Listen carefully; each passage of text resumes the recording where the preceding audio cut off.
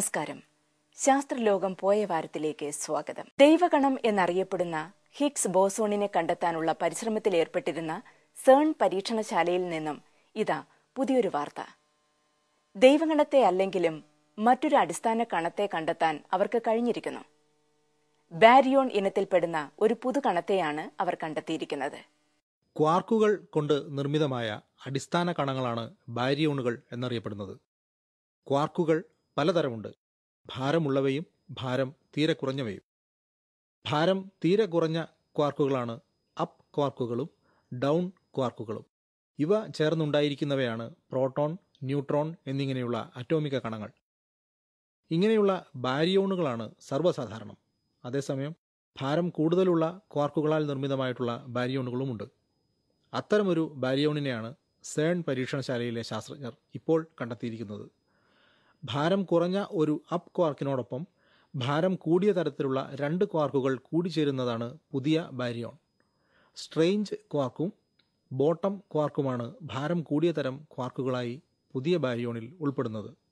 അതായത് ഒരു അപ്പ് ക്വാർക്കും ഒരു സ്ട്രേഞ്ച് ക്വാർക്കും മൂന്നാമതായി ഒരു ബോട്ടം ക്വാർക്കും.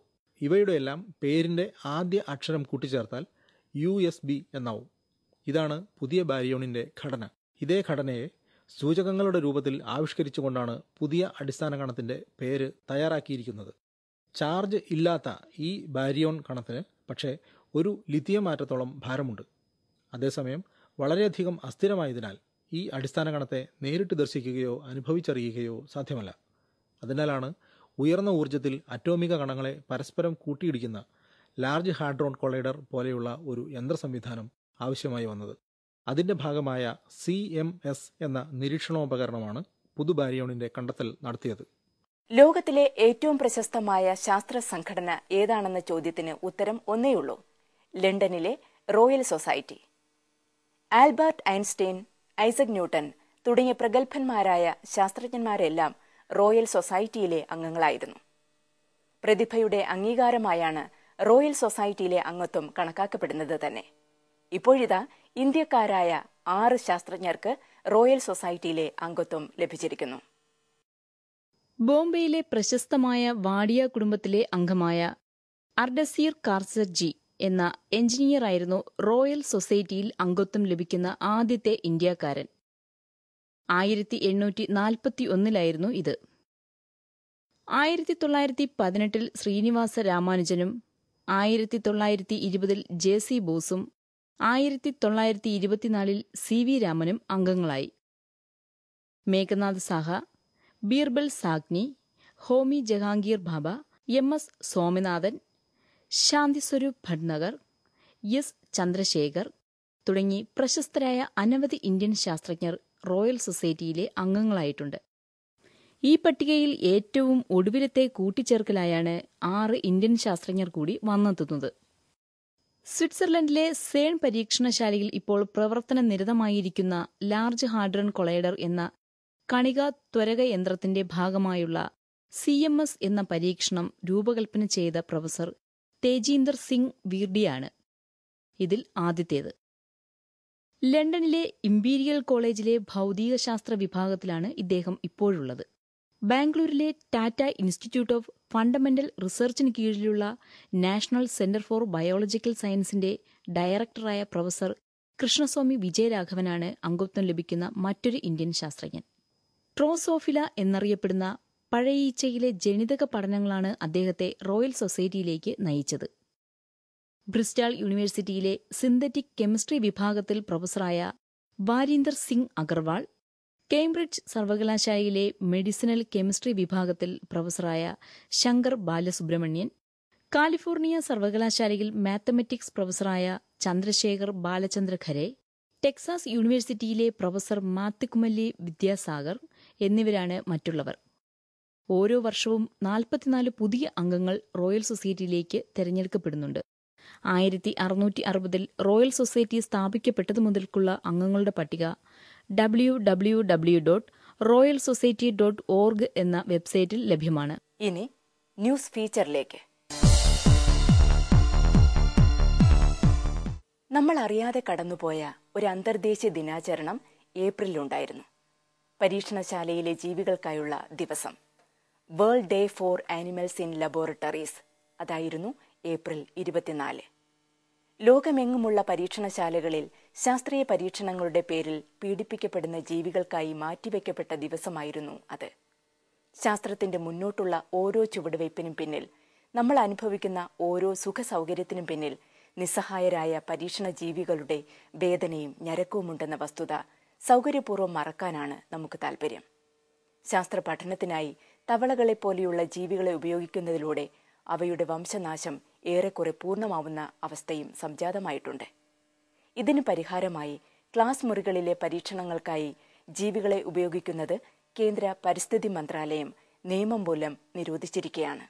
ശാസ്ത്രീയ പരീക്ഷണങ്ങളുടെ തുടക്കം മുതൽ തന്നെ ഉപയോഗിച്ചു വരുന്നവയാണ് പരീക്ഷണ ജീവികൾ എന്നറിയപ്പെടുന്ന ലബോറട്ടറി അനിമൽസ്. എലികൾ, മുയലുകൾ, ഗിനിപ്പന്നികൾ മുതലായവയെ ആണ് പരീക്ഷണ ജീവികളായി ഉപയോഗിക്കുന്നത്. ഗവേഷണ മേഖലയിലാണ് ഇത്തരം ജീവികൾ മുഖ്യമായും ഉപയോഗിക്കപ്പെട്ടു വരുന്നത്. ജനിതകപരമായ പരീക്ഷണങ്ങൾ നടത്താനും പുതിയ മരുന്നുകളുടെ ഫലപ്രാപ്തി പരിശോധിക്കാനും പരീക്ഷണ മൃഗങ്ങളെ ഉപയോഗിക്കുന്നു. സൗന്ദര്യ സംവർദ്ധക വസ്തുക്കളായ ലിപ്സ്റ്റിക്, നെയിൽ പോളിഷ് മുതലായവയുടെ പുതിയ ഉൽപ്പന്നങ്ങൾ മനുഷ്യ ശരീരത്തിന് ഹാനികരമാവുമോ എന്ന് പരിശോധിക്കാനും പരീക്ഷണ മൃഗങ്ങളെ ഉപയോഗിക്കുന്നു. അതിക്രൂരമായ മാർഗങ്ങളിലൂടെയാണ് പലപ്പോഴും ഇത്തരം പരീക്ഷണങ്ങൾ നടത്തപ്പെടുന്നത്.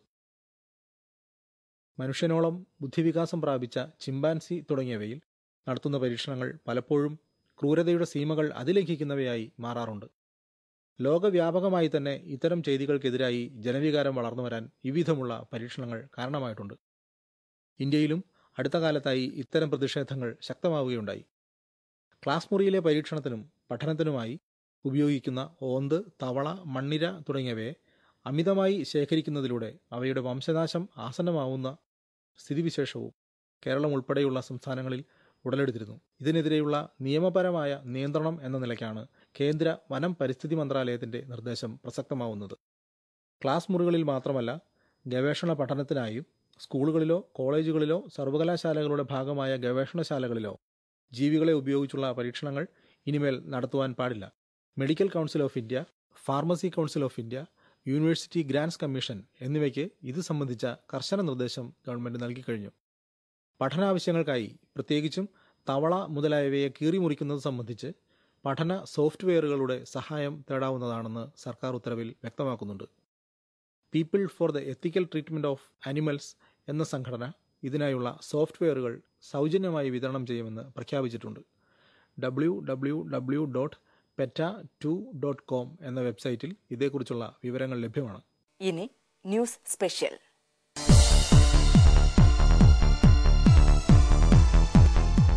സ്വർണത്തിന്റെ വില ദിനംപ്രതി ഉയർന്നു വരുന്നു എന്നത് ഇന്നൊരു പുതിയ വാർത്തയല്ലാതായി തീർന്നിരിക്കുകയാണ്. എന്നാൽ വരും നാളുകളിലും സ്വർണത്തിന്റെ വില ഇങ്ങനെ കുതിച്ചുയർന്നുകൊണ്ടേയിരിക്കും എന്നാണ് കരുതുന്നതെങ്കിൽ തെറ്റി. സ്വർണത്തിന്റെ വില കുറയ്ക്കാൻ ഒരുപക്ഷെ ഇരുമ്പും അലുമിനിയവും പോലെ തീരെ വില കുറഞ്ഞ ഒരു ലോഹമാക്കി സ്വർണത്തെ മാറ്റാൻ കഴിയുന്ന ഒരു പദ്ധതിക്ക് ശാസ്ത്രലോകത്തിൽ തുടക്കമായിരിക്കുകയാണ്.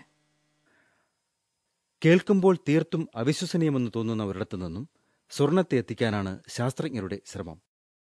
ആകാശത്തിൽ കൊള്ളിയാന്റെ മിന്നലാട്ടങ്ങളുമായി എത്തിനോട്ടം നടത്തുന്ന ഉൽക്കകളുടെ ലോകത്തുനിന്നും. സൗരയുധത്തിൽ ചൊവ്വയുടെയും വ്യാഴത്തിന്റെയും ഭ്രമണപഥത്തിനിടയിലൂടെ അബദ്ധസഞ്ചാരം നടത്തുന്ന ആസ്റ്ററോയിഡുകളിലാണ് സ്വർണത്തിന്റെ അനന്തസഞ്ചയമുള്ളതെന്ന് ശാസ്ത്രജ്ഞർ പറയുന്നു. കാലാന്തരത്തിൽ ഇവയിൽ ചിലത് സൂര്യന്റെ ആകർഷണ ശക്തിക്കടിപ്പെട്ട് ഭൂമിയോട് വളരെയടുത്ത ഒരു ഭ്രമണപഥത്തിലേക്ക് എത്തിച്ചേർന്നിട്ടുണ്ട്. നിയർ എർത്ത് ആസ്റ്ററോയിഡ്സ് എന്നറിയപ്പെടുന്ന ഇവയിലാണ് ഭൂമിയിലുള്ളതിനേക്കാൾ 10 മടങ്ങ് സ്വർണലോഹമുള്ളത്. ഭൂമിയിൽ ഇന്ന് കാണപ്പെടുന്ന സ്വർണ നിക്ഷേപങ്ങൾ പോലും ഭൗമചരിത്രത്തിന്റെ മുൻകാലങ്ങളിലെന്നോ ഭൂമിയുമായി കൂട്ടിയിടിച്ച ആസ്റ്ററോയിഡുകളിൽ നിന്നും ഇഴുകിച്ചേർന്നവയാണെന്നാണ് ശാസ്ത്രജ്ഞരുടെ നിഗമനം.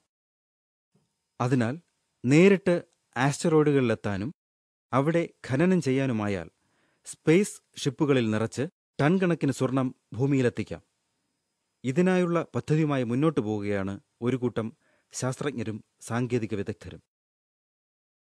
ഇതിനായി മുതൽ മുടക്കുന്നവരുടെ കൂട്ടത്തിൽ ഒരു ഇന്ത്യക്കാരനുമുണ്ടെന്നത് അതിശയമായി തോന്നാം. ഗൂഗിൾ കമ്പനിയുടെ സ്ഥാപക അംഗങ്ങളിലൊരാളായ രാം ശ്രീറാമാണ് ആ ഇന്ത്യക്കാരൻ. ഗൂഗിൾ കമ്പനിയുടെ എക്സിക്യൂട്ടീവ് ചെയർമാനായ ഡോക്ടർ എറിക് ഷിംഡിറ്റാണ് മറ്റൊരു സ്പോൺസർ.